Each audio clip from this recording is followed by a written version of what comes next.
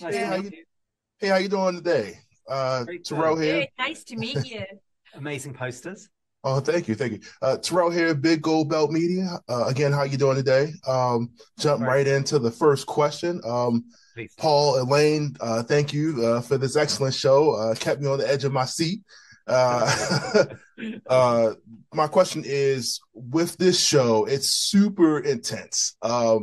And I mean, like, to the point where you can't sit down comfortably, you can't finish your popcorn. How, when you were writing this and you putting this together, what was the level of intensity that you wanted to keep this at without making people uncomfortable watching the show?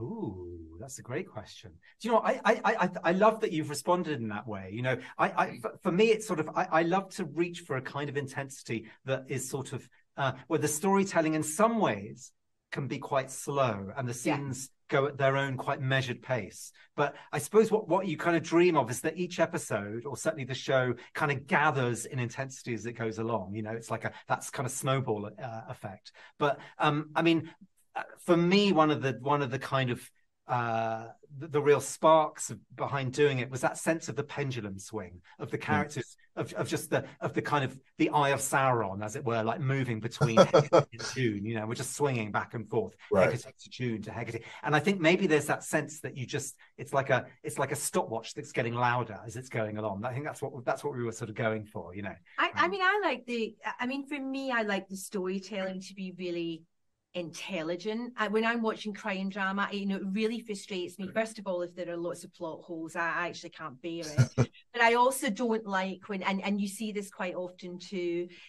people just throw in another dead body, because they can't think of a cleverer way to sort of get that twist or turn in. And so for me, I think it was really, really important that we kept the storytelling really smart all the way through. And obviously you need a really smart writer in order to do that. And fortunately I had one, so. Well, Paul and Elaine, I really appreciate you for doing this interview with me today. I appreciate the answering that question that's been on my mind all day. And I hope we can do this again. Yeah, me too. It was lovely to meet you. Lovely to meet you. You too. Thank you. Thank you.